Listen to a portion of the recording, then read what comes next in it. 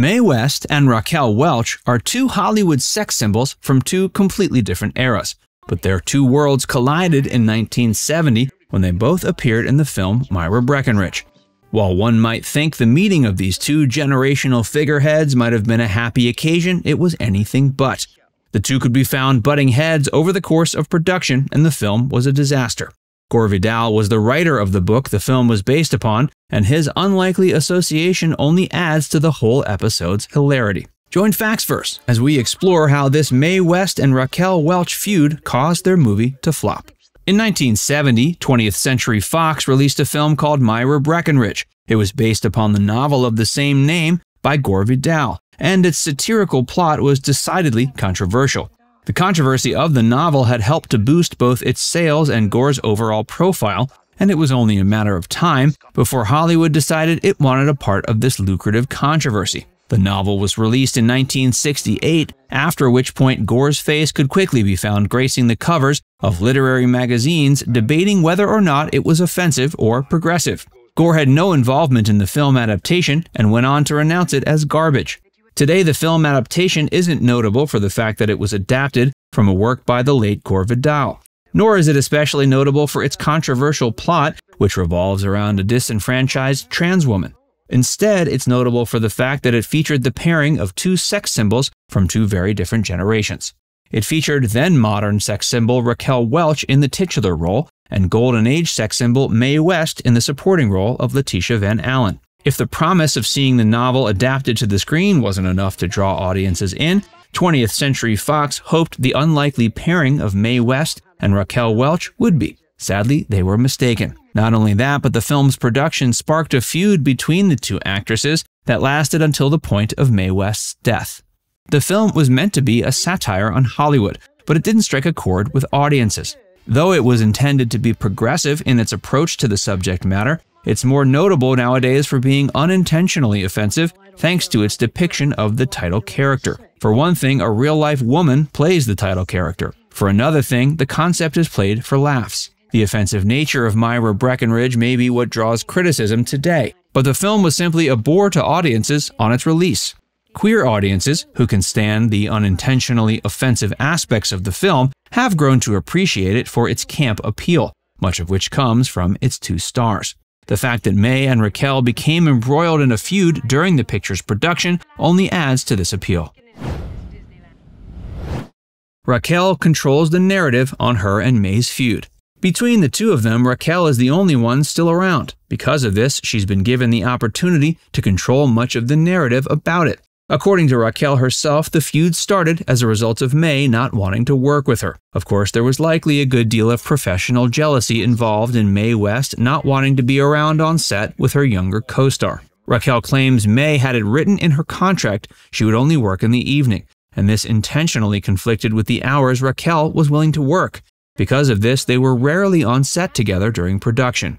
Still, Mae found ways to antagonize Raquel without actually being there. Raquel says she and Mae only filmed one scene together in total. This was due to the fact that Mae didn't want to work with her. Though they were rarely forced to interact during production, that didn't stop Mae West from attempting to exercise control over Raquel's wardrobe from the shadows. Before we tell you more, be sure to give this video a like and subscribe to Factsverse if you haven't already. Mae West was allegedly jealous of her younger co-star. Mae wanted to ensure that she was the only star in the film who was afforded the opportunity to wear what she referred to as a non-color. One day of shooting, Raquel Welch was set to go in front of the cameras in a black dress. When she went to her dressing room to put the dress on, she found it wasn't there. It was revealed that none other than Mae had taken the dress out of the dressing room. Mae's reasoning was that she was wearing a white dress, and both black and white were non-colors. Raquel couldn't be wearing a non-color dress in the same film where Mae was wearing one, at least according to the Golden Age star. If Raquel is to be believed, she wasn't all that personally upset by the incidents that occurred on set. Raquel claims she simply felt bad by how apparently afraid of her Mae West was. It makes a lot of sense Mae would have been intimidated by Raquel, as she was a popular sex symbol of the time. Mae had risen to prominence as a sex symbol many decades prior, so she was understandably nervous about sharing the screen with the much younger star. The on-set turmoil between the two certainly didn't help, when it came time for Myra Breckenridge to be released in 1970. Films with Rocky productions rarely ever turn out great, and this show business satire was no exception. It was famously derided by Gore Vidal, who was always keen to point out the aforementioned fact that he had no technical involvement with the film. And the film didn't help the careers of either May or Raquel. Mae West had little reason to be intimidated. Mae West was born in the 1890s and grew up in vaudeville thanks to her parents. As an adult, she began performing in dramatic plays of her own writing. These plays took off, and one of them ended up catching the attention of Hollywood executives. Her first film was Night After Night, which premiered in 1932. May's role in the film wasn't large, but she made a big impression on audiences. For her next picture, she was given the opportunity to star in a film adaptation of one of her own plays. The result was 1933's She Done Him Wrong, which was a major success. It was even one of the very first to be nominated for Best Picture at the Academy Awards. Though She Done Him Wrong was a huge hit, but it was also slightly controversial due to adult themes. The same could be said of May's follow-up work, No Angel. Many credit these two works with inspiring the creation of the motion picture production code. Mae West left Hollywood behind in the early 40s, and one of the reasons for doing so was because she felt infringed upon by censorship. Following her leave from Hollywood in the 40s, she fled to the stage. There, she was given more creative freedom. She returned to Hollywood when she felt that censors were finally starting to let up. She viewed Myra Breckenridge as being a progressive work worthy of taking part in, and it's sad she wasn't able to get along with Raquel Welch during production. Mae West's last appearance in a film came several years after the release of Myra Breckenridge. This was in 1977's Sextet, which was another provocative film that the sexually progressive May found worthy of her iconic presence. Following the release, she suffered a number of strokes and passed away in November of 1980. She was 88 years old. Raquel Welch is still around and still talks about her feud with Mae West. Now it's time to hear from you. Which part of this story was most surprising to hear about? Let us know in the comments section below.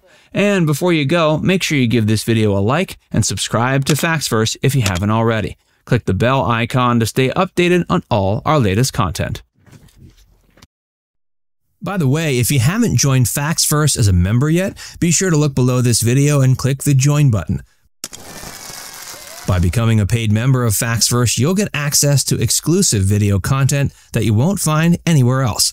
This includes some of our more mature content that isn't suitable for public audiences, which includes topics like Hollywood actresses who posed for Playboy and some of the steamiest moments in movie history. Plus, you can enjoy these videos completely ad-free. Our biggest fans will notice they also get badges next to their name when they leave comments on our videos. We pay special attention to comments from our members, and so do other viewers.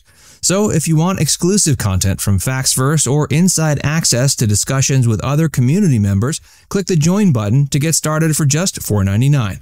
There are hours of members-only videos waiting for you, with new videos added every month. And we're actively working on bringing even more features to help fans like you connect with other members and get more of your favorite content. Just click join, and we'll see you inside the membership tab.